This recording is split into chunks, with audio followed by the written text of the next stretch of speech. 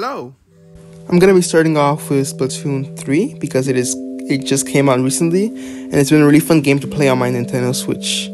The whole objective of this drawing really was to get it done as quickly as possible while retaining a lot of the key features that I had in my art style. So here I was trying to find many different ways to sketch this drawing out. I could get it out as quick as possible and get a dynamic pose, because lately my art has been very stiff, so I've decided to branch out more and try out different things. The drawing after this is also kind of a reason to why this drawing was done so quickly. It was done in 10 hours, which may seem long for this type of drawing, but honestly I'm just a really slow drawer. Oh my gosh, I'm just a really slow artist, so it's not really adding up. But if anyone's wondering what sketching pencil I'm using the 6B pencil and Procreate, the default pencil. It's a very fun brush to play around with, and I'm able to achieve many different textures with the same brush. I had a lot of trouble drawing the katana sword, and I don't even think I drew it correctly.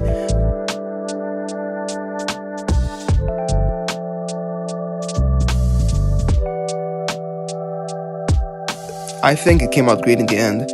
I started coloring with purple colors, but then I changed them to brown, and I just added a purple filter over it, so it's easier for my eyes to understand what's going on.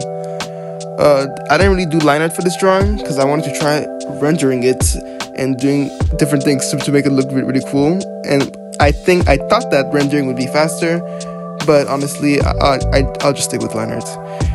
As you can see in the next drawing as well. All the splats, I went a little bit overboard in the beginning, but I was able to find a good middle ground as I went on.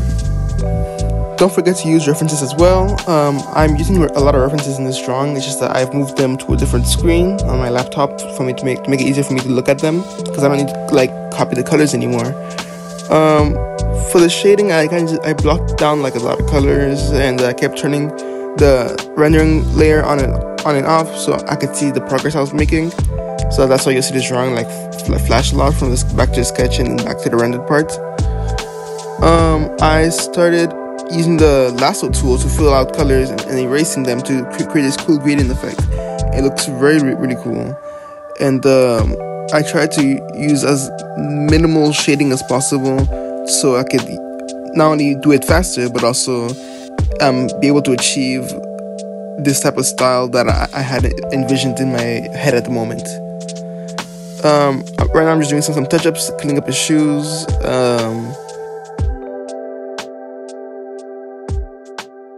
I'm also going through and adding gradients and things as such. I'm still referring to my references because they're very good guides for me to use, so I don't get confused halfway through. I'm defining his hairline, I'm adding features I forgot to add in the coloring and the sketching phase. I'm playing around with colors and newer textures. This is kind of like an experimental phase, which is me finalizing the drawing. And now I'm going to go through and start changing the splashes and making them look more colorful and getting them out of spots where I don't feel where they belong. Yeah, okay.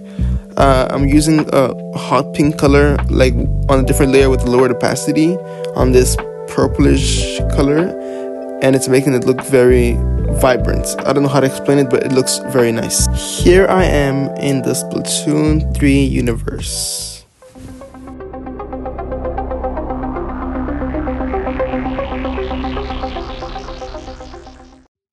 Last but not least, and the reason why this video has taken me 2 months to make, is because of this drawing specifically. The drawing of me in the Pokemon Scarlet and Violet universe, the games that are coming out very soon. So this drawing was the drawing that honestly it's taken me the longest drawing to get done ever in my life.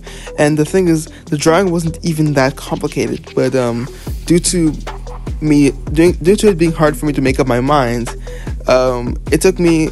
Procreate shows that it took 24 hours to make, but honestly, it took me over a few weeks of me just going back and forth with different ideas and changing different things. In the end, it was still pretty basic, and I went with a safe option, which is kind of sad after all the time I wasted trying to get everything perfect and perfectly right. But the whole thing that I was trying to go for was I was going to draw myself with Paldean Wooper, because I've already drawn myself in the Pokemon universe with the starter that I was going to use, Quaxley. So the thing about this was the uniforms. I got that wrong, and I got so many things wrong, and the proportions were all out of whack. Like, and they still are. Now that I'm looking at it now, but honestly, I'm still very proud of where the drawing went. I was still like in my learning how to use the program phase, because I still had gotten Procreate at this time, so I was still trying to learn how to do it, and I was trying to challenge myself by doing a full-blown drawing, and well, it didn't really turn out the way I wanted it to turn out. I feel like one of the reasons why this drawing took me such a long time to finish was because I also didn't use reference, which is a big mistake. The other drawing I used reference, so it was much faster to get done. This drawing, I changed the proportions so many times because I was following references and I had no idea where everything was or where everything was going. I can draw without reference and all, but getting a full drawing done without reference was never a good idea, and I should have never done it in the first place. In this drawing, I've decided to use more and more Gazinki ink. I don't know how to pronounce it, but I'll write it on screen. It's a default brush in the Procreate place, and it is the closest brush, I think, in my opinion, to the real G-Pen brush in Clipsio Paint, and it feels really good to ink with. I like the texture, though it has gaps in it sometimes, so I will duplicate the layer and merge the layer to fix those gaps. They don't really matter. You don't really notice them, but when filling with like the fill bucket tool, they are very annoying to deal with though. It's the same principle that I'm using for my line art, thick and thin, depending on where the light's coming from, and variety of strokes allows me to make the drawing look more interesting for the viewer, and just keep it more fun.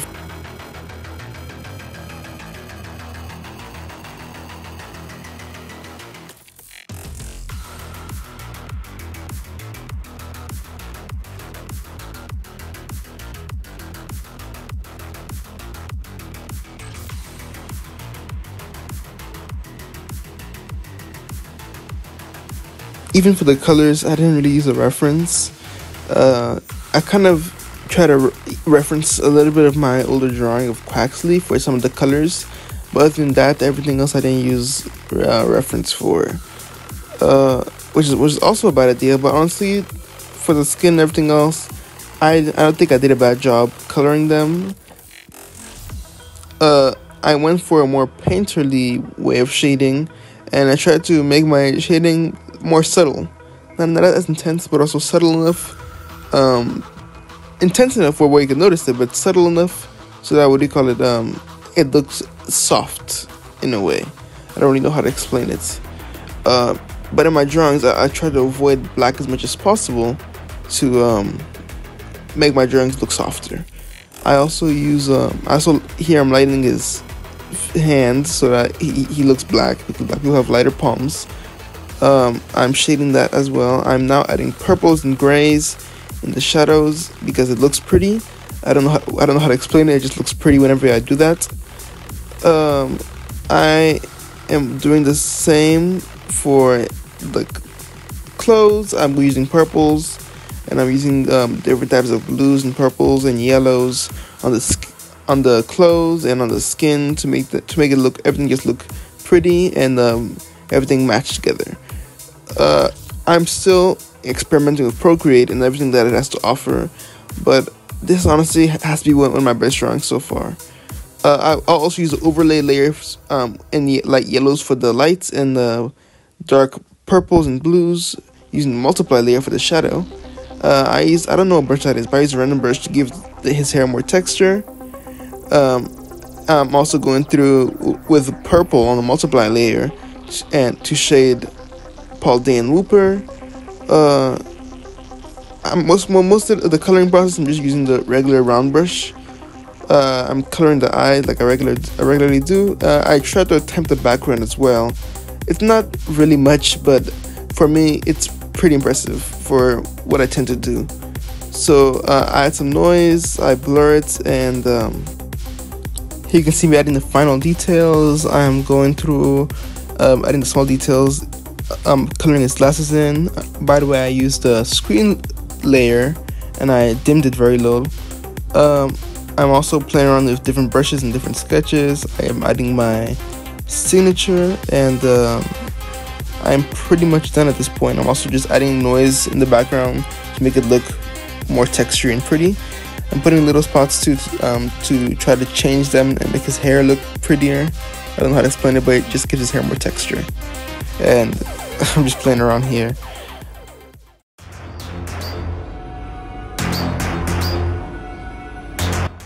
Thank you for watching the video.